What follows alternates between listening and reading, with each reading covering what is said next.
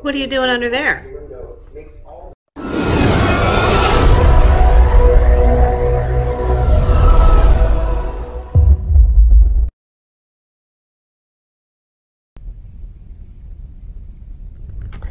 What's going on, everybody? Jen Cravasi at Jekyll Baits, and it's time for yet another workshop update. If you're watching this, then you're watching a past version of me because it's now and it's not then, but I recorded it then and you're watching it now. So if that makes any sense at all, let's move on. I'm going to start today's video by doing this. I wanted to kind of touch up on the dry version of this. It's been clear coated and it looks the next day pretty cool. I really wish I had yellow eyes. Alas, that's just bugging me, you guys. It was bugging me when I did this last night, and it's still bugging me today. But there's nothing I can do about it. It doesn't look horrible. Actually, this looks really good. So if we go back to the picture, yes, the colors are spot on. Yes, yes, yes. One thing that I wanted to talk about is this pectoral fin. You'll notice that I did not shade it. There's no shading on it because when you look at the real fish, there's no black that surrounds that. There might be the slightest shadow on this, but that's only because there's some light play going on there. Whoever took this was clearly using a flash, number one. You can see it right there. And you can also see that that casts the shadow. But if there weren't flash photography involved in this, you would not be seeing, because this is way too bright for this not to be flash photography, because the rest of the shadows don't portray this fish. But anyways, I'm just telling you, that's the way that it was shot. Somebody, I guess whoever had their camera out had the flash on auto setting. But the colors are nailed, and I'm really happy with how this turned out. You can't go wrong on a Johnston lure. This is the perch pattern, and it's just a clean, beautiful, heavy bait. And this has been triple coated now, so we're all set. I'm gonna list this bait as available. I normally, stuff like this, I'm a little bit jealous over, because when I do something that I'm really happy with, which isn't all the time, but this I'm actually really happy with. But I'm gonna throw this up to the fishing gods and say, hey, if you guys are interested in this, let me know. We'll discuss pricing and shipping. I will do international orders as long as my buyer wants to pay international shipping, which is standard. You know, you'll look at it, I'll look at it. I won't charge you a penny more than what the United States Post Office charges me. So stuff like this on international shipping, if it were to go to Canada or elsewhere, unfortunately, it's pricey. But it's less pricey through the post office than it would be UPS or FedEx. So let's talk. If you guys are interested, you're seriously interested in buying this, it's not going to be inexpensive, but I'm not going to rip you off either. So we'll discuss that privately offline. The other thing that I want to discuss on this is how that pattern came out. This is the close-up look on this. And I just cut out the markings to lay it down, because it's literally, this is the same size from nose to tail. And that's a stroke of luck. That wasn't pre-planned. There wasn't anything that I wanted to, per se, accomplish. Just kind of thinking on the fly, no pun intended, for trout. The only thing that I couldn't do, because this is a 2D image of a 3D fish, you'll notice on the better image down here that there's that second layer. So all I did was I just took the first layer and moved it up a little bit and sprayed like 4 out of these above it, so that it more accurately portrays how the fish has that second layer on the top right there.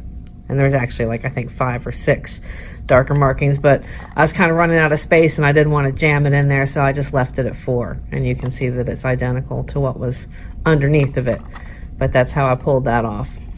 So yeah, super happy with it. This is what happens when you don't use a Uniball Vision Elite. I don't know what pen I had, but it was whatever I grabbed at the time, and it was the wrong pen. So don't let yourself not have a Uniball Vision Elite around. It's just the best pen that I've found, and they're not expensive. The Copic markers are good, they're just really pricey. For a couple of bucks, you can get hundreds of signatures out of something that's going to be waterproof and quick dry. The Distressed Crappie. Did a spray session of this the other day. It was not a vocal spray session. I just wanted to give you guys like a quick image how to. So shorter format. I used iridescent and fluorescent. Actually, I think it was just fluorescent red on this. Lime green. There's that. This is a really cool shot of what that black magenta looks like. What an amazing, it's like my favorite color ever, I think, in the history of mankind. In the history of airbrush paints, that's probably one, if not my favorite color, because it's great for shading, it's great for a primary color, just all around, good looking color. I did use actual black to do the crappie pattern, and then I just muted it down with a little pearl white over top the entire pattern. And the reason that I call it Distressed Crappie, this time of year in the fall, the shad are dying off, the crappie are dying off. Every once in a while, you're going to come across a very distressed looking fish, and this would be my interpretation of what that looks like. Very much so. So you can see the veining in it. It looks like it's being chased. These are those Edo Japan Mega Eyes in 6mm. So happy with that as well. The Hamilton Crawl. This will go out Monday morning. And I'm also editing and loading a bunch of stuff in for spray sessions. And I think I want to do something that I haven't done yet on the channel. It's been suggested. It was suggested for a Facebook Live video, but I never got around to doing it because I don't do a whole lot on Facebook Live, only because I kind of have to stick to my format and upload schedule for YouTube as a YouTube creator and partner. That's one of the things that I like to make most sure that happens during the course of the week, so that you guys can watch the full tutorial. It doesn't disappear. Yes, you can stream it, but it's just a lot easier of a format for me to work inside. And I do like editing in Adobe, so it's very cool. I like doing it that way. This is the Hamilton Crawl. Got those neon green eyes. You can pick those up at Lure Parts online. Go find them. These are 6mm. I think they make 5s as well. But going back to what I want to do is I want to give you guys a say in what I build. And yes, you make suggestions and you're awesome with your suggestions. I try and get to as many, but I want to go a step further. I want to get a little crazier on it. I want you to give me one step in anything that you want to do. You could say put red eyes on it, or do a black stripe on it, or pre-coat the bait black. And I'm going to take that entire list of what your recommendations are, and I'm going to put them on a randomizer. So I'm just going to shoot suggestions that you have made to build the craziest looking bait ever with your suggestions. So I'm going to lay that out a little bit more in the coming next couple of videos, and maybe throw something in the community file to kind of give you an idea of what I'm talking about. But I want you guys to make the bait for me, and it can be the craziest pattern. It's going to be a random suggestion pattern. So let's say I spin the wheel and it starts out with, not even a primer. I'll start out with a blank, and somebody will say, oh, paint red here, or paint this, or paint that. I think that would be fun, just to do something completely different and out of the box. Next up, this is the Old World Gill. And these orders are going out to Rob Myers Monday morning. Monday. You can see I'm coming off a pretty decent weekend, so life is good. Thanks for hanging out. The Old World Gill does not have a whole lot of prominent markings on it, other than I think the only thing that's not freehand is the black. This little ear flap, I did use the one that I consistently used for the Dinger S's, but everything else on this is painted freehand, including the stripes. I think the way that I've achieved the mint green over the years is to lay down some opaque white, and then come back with some transparent leaf green, and then top that with pearl white, and it kind of blends that down to a really cool mint green. And then I've just got a little bit of sky blue and some tangerine on it, and everything else in there. Any other color you might see, like the yellowish kind of looking colors, that's all the blends, that the oranges and greens, and it's just 3 colors. It's sky, leaf green, and orange with whites, and it's all a wet blend. But I think it turned out pretty decent, and it is the Old World Gill. This little guy I'm going to be bringing into the fold a little bit later on this week. I've painted a few of these. I've still got a few over on the clear coat rack, but probably by Thursday, Friday, I'm going to have a few of these in production for you guys, just to kind of give out, you know, party favors. No, but if you guys are interested in purchasing one, I'm going to roll these out probably on my Facebook feed Wednesday night, Thursday, somewhere around there. A fun autumn crawl with a lot of detailing. Haven't seen one of these in a while. These are fun. This is my Walking Dead line. I've had this in production on the website for, gosh, over 2 years now.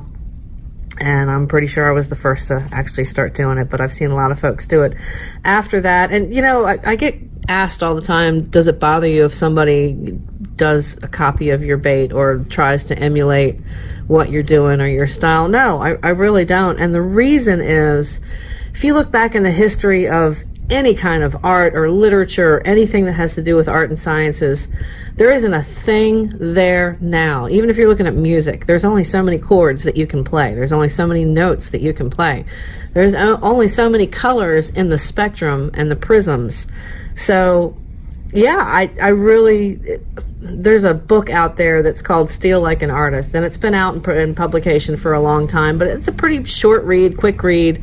But basically it goes into talking about, you know, how pretty much a good artist is going to take something that maybe you have done or I have done, or one of the classics, the masters, if you're talking about canvas painting, and interpret it into something completely different and unique for themselves.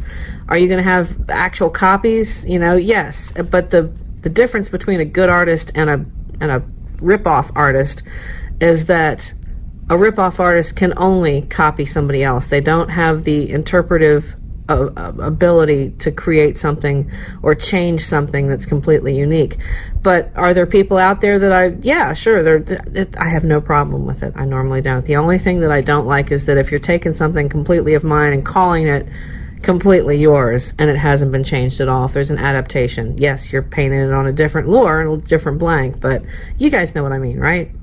But yeah, as far as the purposes of teaching, I've seen a bunch of these out in the last couple of years, and it makes me smile because you guys are actually listening to what I'm saying and you're paying attention to the tutorials, and I love that. I love that you guys are interpreting what I'm doing and making it unique in your own. That's the whole point of art.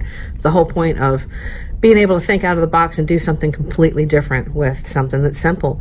You know, if you guys saw that bubonic that came out, was it tonight? Tonight was it come out? Saturday night? Anyways, he's got the same principles and ideas as a lot of us do. You know, just, you see these big box baits out there, and they're just cookie cutters. You know, the Strike Kings, everybody's got the black shad dot, and everybody's got, you know, white on the bottom and silver on the top, and a little bit of accenting and either like fluorescent orange. And it's just so, it's boring. I mean, it's just, you can interpret that and make it something completely unique or your own, and that's what I encourage all of you guys to do. That's what I'm here for. I'm here to teach you and help you become a better version of you in your artwork. And it's not going to be perfect. It's just the way I adapt it. But you shouldn't be just listening to me. There's so many other YouTube artists. There's so many other lure artists out there, the custom artists that are really getting, I hope that, you know, Bubonic is starting something where you can get some recognition for being a custom artist, and that's fantastic. I'm so happy for him. So happy for him. And I hope that he just knocks the doors off of the industry and does gangbusters. But if you haven't seen the video, it's on Mystery Tackle Box. Go check it out. It's a great 10-minute video about custom work, and I wish him the very best of luck. But yeah, long story short, by all means, you're welcome to interpret what I put out there for you guys. This is the Walking Dead zombie on an S-crank in blue. Last but certainly not least today, we've got the Imperial Crawl on that 100 SP jerkbait. Gave some red eyes to Rob. These are all going out Monday morning. And just instead of the plain old white, he asked for some olive interpretations on the bait, and that's what we did, and that's all the news that's fit to print. Thanks for hanging out with me. Tomorrow or the next day, wait, today's Sunday, so tomorrow, if I'm putting this out, oh, I don't know, there's another spray session coming, and it's going to be a blockbuster. Stay tuned. See ya.